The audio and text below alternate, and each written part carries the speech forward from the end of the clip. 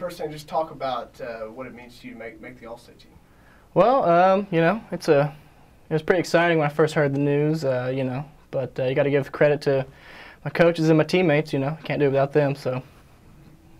Now, your coach says you play like a maniac. Talk about what that means. Is that kind of the way you try to play on defense? I do. I think, you know, it helps me a little bit, but honestly, I don't know if I change much from on and off the field, but, you know, 'cause a lot of people kind of call me maniac regardless, but you know, running around, you know, hitting people, that's always fun, I think. So, you know, just do the best I can, you know, running around tackling people. Does that description kind of fit your personality too? I would say so, yes. Yes, it does.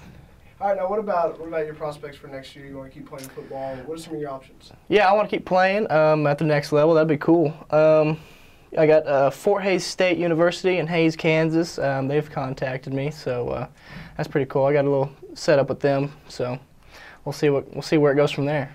All right, man. Congratulations. Thank you.